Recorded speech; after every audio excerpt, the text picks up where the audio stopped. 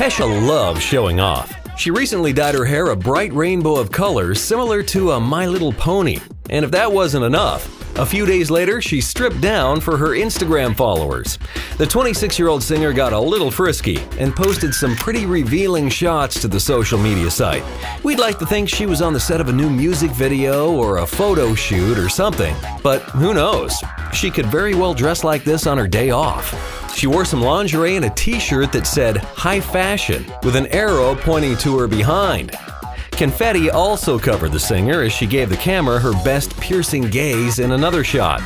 Kesha is currently on tour in the US and will soon head to Australia and Asia for more shows.